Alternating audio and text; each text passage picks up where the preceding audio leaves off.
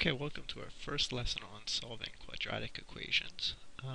So first, what does it mean to solve an equation? So solving an equation means finding out what the variable is equal to. So in order to solve an equation, one strategy is to isolate the variable. So we want to isolate, in this case there's an x, so we want to isolate the x. And what makes this a quadratic equation? A quadratic equation means that there's an exponent of 2, and that's your highest exponent. So here's an example of an equation because there's an equal sign, and it's quadratic because the exponent is 2, and we want to isolate for x.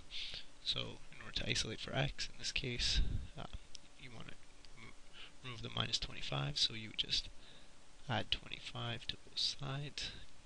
You don't always write this plus 25, but so that these ones would cancel. So you have x squared equals 25. And in order to get x by itself, you're going to take the square root of both sides in order to undo that squared.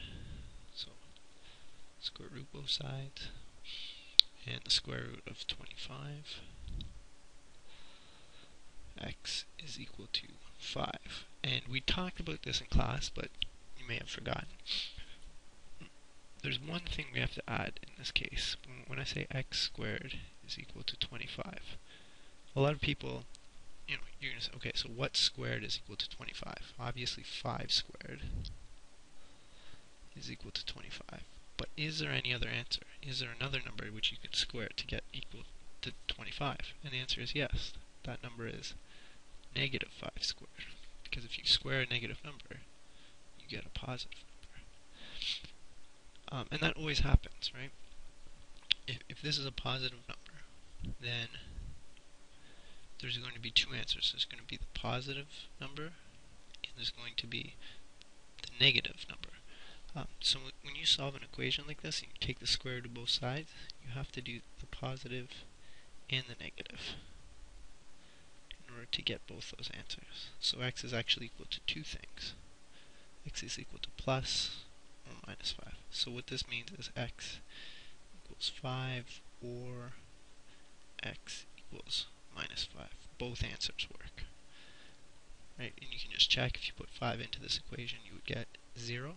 So that's interesting to note that when you solve a quadratic equation, you can get two answers. Okay. So just another example, x squared equal, or let's see, x squared equals 100. Take the square root of both sides, remembering that we have to do positive and negative. So x would be equal to positive or negative square root of 100, which would be x equals plus or minus 10. And you can just write it like this. It's understood that we mean plus or minus 10. So that says x equals 10 or x equals minus 10. You don't need to write this. You could just write this, and I would understand that it means both answers.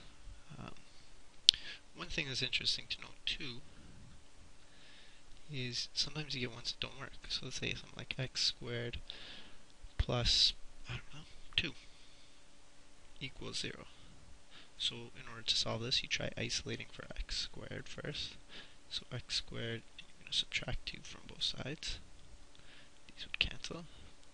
0 minus 2 would be minus 2. So you have x squared equals negative 2. Well, if you try taking the square root of both sides, you have plus or minus the square root of negative 2. Well, what's the square root of negative 2? You can't do a square root of a negative number.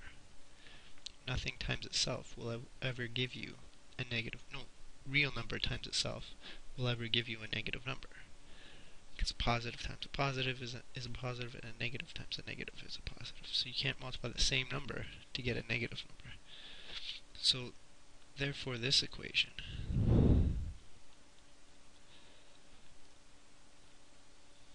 has no solution, or technically has no real solution, we're going to learn, or you might learn about another set of numbers where you can solve this equation, but for our purposes, this equation is not solvable.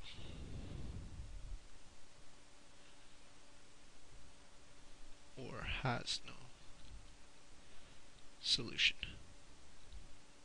Oops. So that's another interesting thing that happens with quadratic equations. Sometimes the equation has no solutions, right? We said sometimes it has two solutions. You get the positive and negative numbers, and sometimes it doesn't have any solutions.